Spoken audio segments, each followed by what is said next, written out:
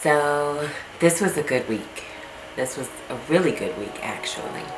And I think it's really kind of funny because I said that this week was going to be a really good week, and it was.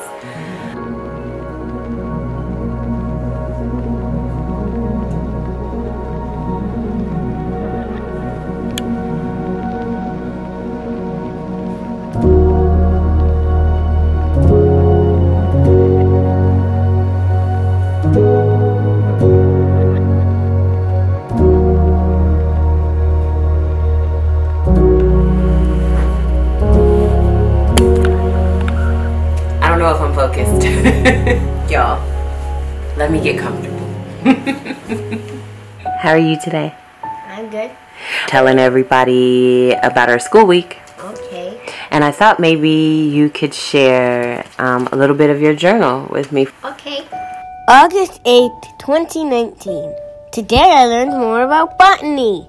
Botany is the scientific study of plants. I had a fun day. I took a kind of boring quiz and I learned a lot about plants. I hope Mommy is having a good day too. In math, I learned about rounding. I also took a spelling test. The words were piece of cake. Piece of cake. Piece of cake, it's an idiom. Love, Ken. So this was a good week, but probably not for reasons that other people would completely understand. This time around, I am by myself. I thought I would talk about how to start. I've spent the last several weeks working hard on our websites, making the vision that God placed in my heart very clear and moving forward.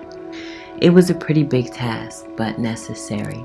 We live in a time where it is as easy as a quick upward swiping motion to lead you down a road of comparison and envy. It is harder now than ever to stay true to who you were destined to be without conforming to bits and pieces of someone else's destiny. It is not easy. We are on a constant quest to discover what God has for our own individual lives and the purpose handcrafted and customized just for us. And vision is the key that opens the door to that journey. Being able to see us as a whole, to see us in the way that He intended for us to be seen. The bottom line in our vision to grow closer as a family, to learn to follow the footsteps of Jesus and become more Christ-like in all that we do, to expand our vision and increase our exposure, to create memories, live a life of faith and love, find joy in the journey. And everything we start in homeschool and life is with this vision in mind. August 8th, 2019. Today I learned how to grow a carrot. You need soil, water, and sunlight. Today I learned that God can do miracles. He is the best person in the world. I love Him. He knew me since I was a baby. And there is nobody else better than Him. So when I started homeschooling, I was petrified. I had no idea what I was doing. I say to myself, Syreena, what would you say? What would you say to yourself 8 years ago when you started? Homeschooling is not without transition. Life is not without transition. I talked about this in my talk on homeschooling with a vision and documenting your journey. Homeschooling is a constant transition. You move from first grade to second grade, from one child to more than one, from one stage to another. And so I really just sat and thought about what are the things that I have learned that have been very helpful in me learning how to transition into each stage of homeschooling life. So this morning I wrote up a blog post with my thoughts on how to start. I finished.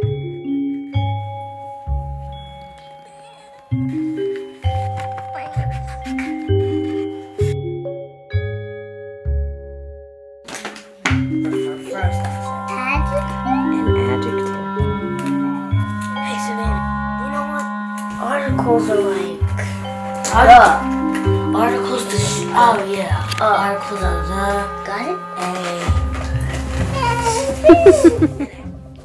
August 8th, 2019. My mom says we are journalists, which means that we take pictures and write stories about what we discover and learn together as a family. I like the way we do school. I can tell that how we learn together is really important to my mom, and it's important to me too. I like morning walks, quiet reading time, writing stories with my brother and sister, and I especially like when we go on road trips and spend time with family and meet new people. Oh, and I'm not the biggest fan of math, but I'm working on that. Love, Cam. Traveling is a huge part of our homeschool vision. Of course, for all of the beautiful places that we'll get to see, but really, it's about the people we'll get to meet and love on along the way. We got a chance to go and visit Angie and her family from this gathered nest. I'd say it was magical. Hi, Mama. Hi, sweet girl.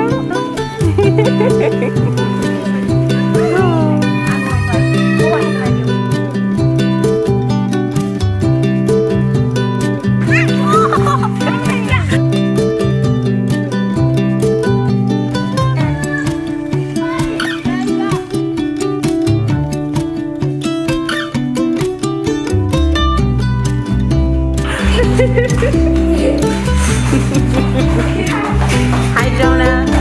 Hi, Noah. Hi, Vanna.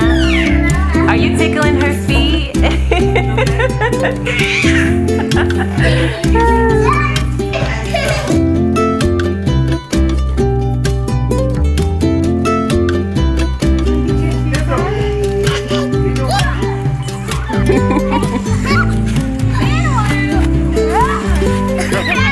I can do another thing. I can do a higher one.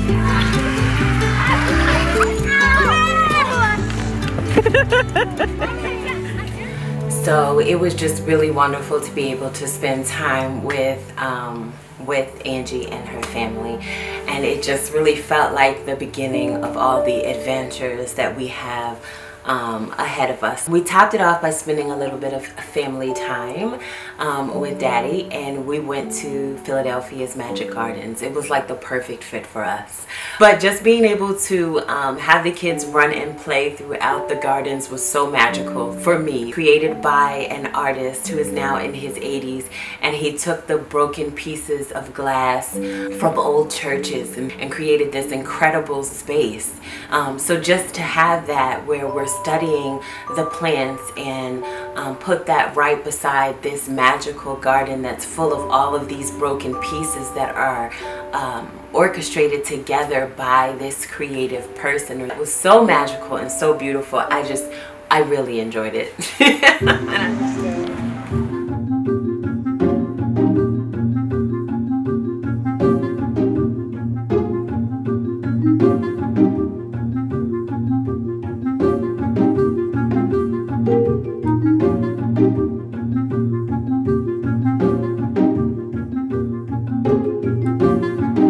Philadelphia artist Justin Tyner thoughtfully mixes salvaged and repurposed glass to manipulate the effects of light.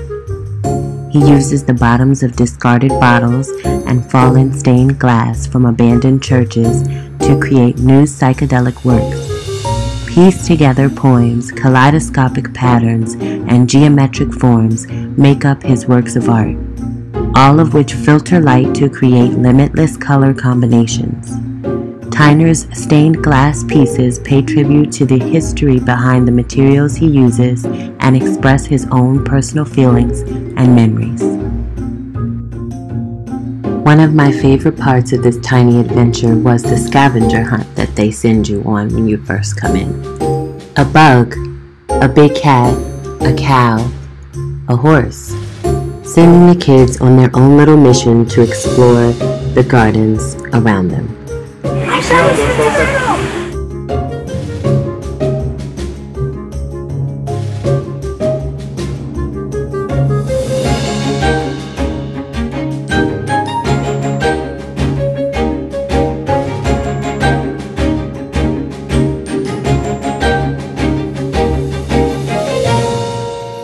It was such a good week because it was kind of like all of these things started to fall into place.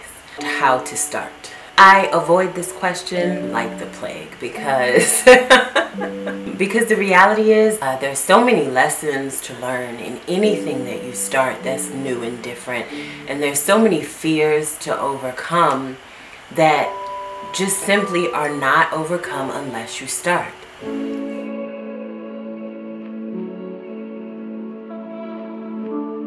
When Syreena came to me with the idea of homeschooling, I can't say that I initially was on board. I guess my reluctancy was fear of the unknown. I never knew anything about homeschool or anyone that was homeschooled. But looking back over the years, I'm so glad that, we've done this. I definitely think there is a bond that we have with them, a bond that they have with each other, and a bond that we have as a family that wouldn't have been the same otherwise. I'm glad she just decided to start. You said security.